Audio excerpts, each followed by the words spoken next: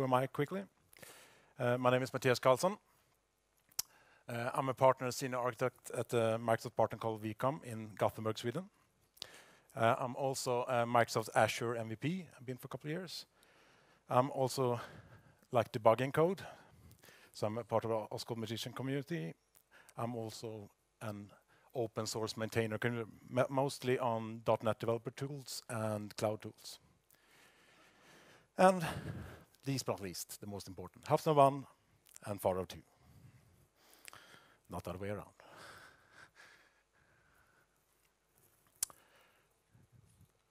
So, this talk's going to be talk about MVP, and not the Microsoft MVP, but minimal viable product.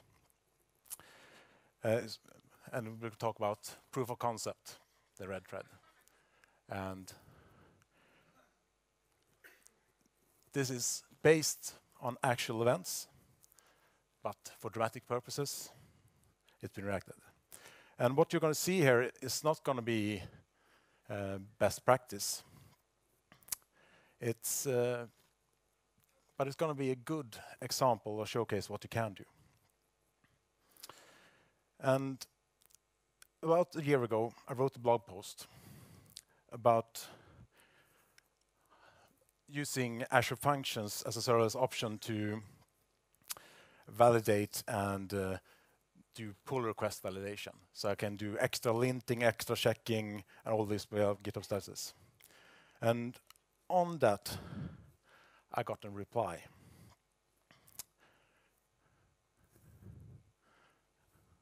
It's really slow now. And for those who don't know who Maria Foley is, it got one day. One day, okay? And that got me thinking. That one day is going to be today. So, about 8 minutes and 56 seconds later, success. My service was live. It was in production with CI/CD and everything. And what was this service? Well, the idea, basically, is the backstory of who is Maria Foley. Oh. So she's been writing on Microsoft for like almost 3 decades. And mainly she is a host of one of the podcasts I'm listening to. And that podcast always ends, or almost always ends with 3 things. It ends with an enterprise pick of the week, and it ends with a code name pick of the week, and a beer pick of the week. And if there's one thing, if you've been following my phone, her favorite program on Windows of all is Notepad. So she does all her writing in Notepad. So that was like the basis for my idea. So what was my idea? Well, an enterprise-grade beer-picking Twitter bot. So the big new thing, like someone tweets to an account, and they get a beer pick. So that's the enterprise-grade pick of service. So step 1, of course, we need to register an Epic Twitter account. Step 2, we need to monitor for tweets. And the problem in my startup was, well, often the startup was often low on money or low on time. I was low on both. So I needed a free service to monitor for tweets. And that's like really easy because if then that has ready recipes. So basically, if someone mentions this Foley service, you can have a recipe for this to do something. And I don't want to stand up my own server for this or something. And I want some enterprise-grade storage. So I choose GitHub issues format. So every time someone tweeted, I had this recipe. So if you tweet this, I will raise an issue in this GitHub repository. And this was really nice because someone tweeted, and an issue was raised, and I have my enterprise-grade storage there. The good thing about things like Azure Functions is that it can have triggers, and these triggers can be things like webhooks, queues, storage, events, etc. You can have inputs, and these inputs can be like tables, blobs, SQL data, and whatnot. And you can have outputs, which can be HTTP or output to a queue or output to a table or SQL or whatnot. So basically, I chose a trigger, which is already made. They have a ready binding for GitHub webhooks. So I choose an output, which was an Azure storage queue, which can scale infinitely as a serverless option. And the nice thing about bindings is that it's not basically, you just declare two objects, either in the JSON format, or you can do it with the UI, or you can now also with the compiled functions do it with attributes and things like that, but that will essentially generate that JSON. So we have a simple binder with a GitHub webhook, and we output a queue. That's the whole function. So something happens to GitHub, it will put it on a queue. And the function essentially just parses out what I need to know. So I parse out the GitHub comment. From that comment, I parse out who tweeted, what did they tweet, and things like that. And I put that back on the queue. This is really easy in GitHub because you can just configure a webhook. So my newly compiled function, I can add it to this webhook. And I can also choose to just get the issue events. I filter it in my function, but I also choose to only get those events. And the whole functions has built in so I can validate the secret key, and so you get an authenticated call from GitHub. Then I need a function that triggers on this queue and has input data and output data. And what did I do in this case? Well, the input was the storage queue, the message from GitHub. I put that on queue because I wanted to be able to scale. So just GitHub needs answer quickly, so I just put it in a queue and says thank you. And then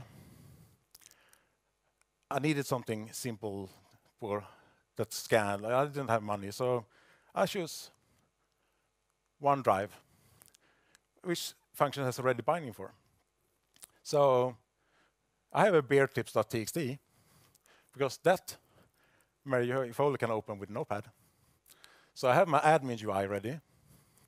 I have my storage ready. So, and the output is Twitter. Well, the Twitter API can be a bit cumbersome, and you need to go OAuth tokens and security and things like that. But there's a service that actually Buffer has a really simple API to queue tweets for free. And basically, it's just HTTP post. So the bindings was basically a GitHub issue queue. That's the whole binding. You have my bear file on OneDrive. If you do it in UI, it's like basically just two bindings, and you're done, your whole connection. And the code for this is amazingly hard. This is the whole service, basically. It will load the file from OneDrive, parse out the GitHub issue, and basically post a retweet and randomly load a bear pic from the file. So if we go a demo, I can just send a tweet, or I can just do it. Let's do this. Yeah, let's move over, because this I can probably do. We have speaker view, but I can.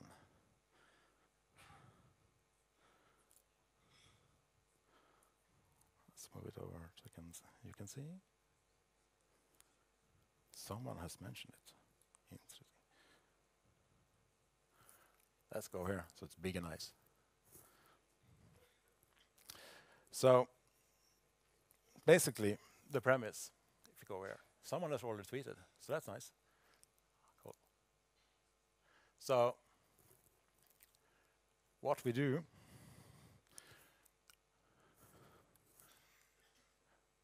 I'm hoping the internet works, as always.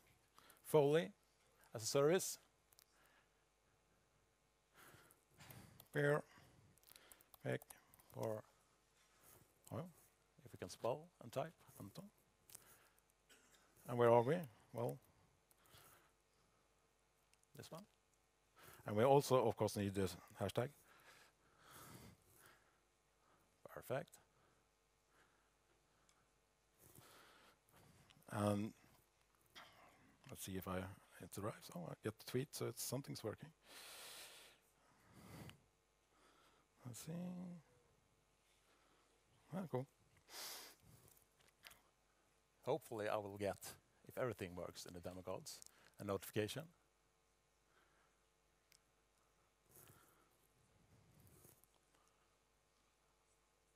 The fast internet. I'm clicking. I go over here. Oh, menu. Someone else using. Oh, cool. Let's see. Why is that? Hello, people. Let's see. I love this. Let's see. Did it go? Oh, I got the retweet here. It's not the internet is slow there. Let's see. You can go to follow service. Come on.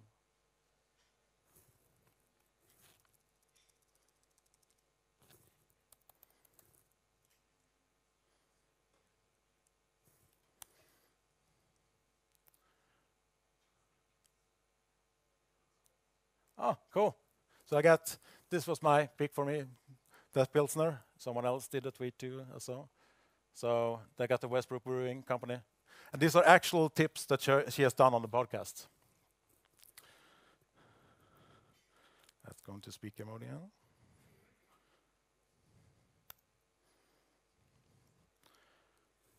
So what do we see now? This enterprise grade system. Well, it was if then and that.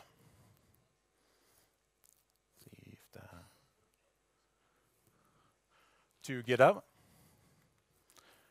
to Azure Function, to an Azure Storage Queue, to Azure Function again, pick something from OneDrive, send it to Buffer, tweet, success.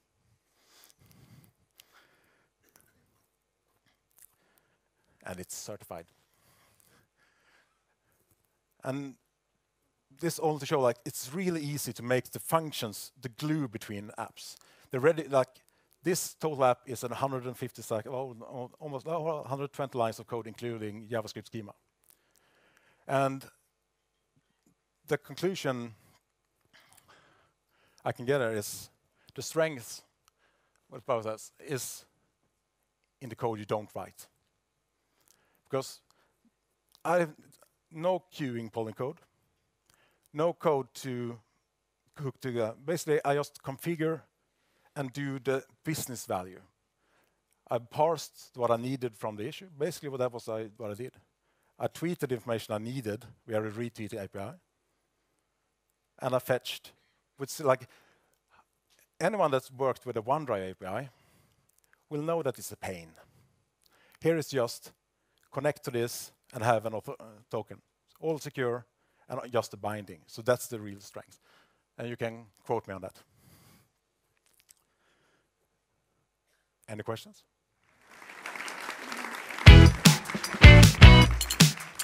Yeah.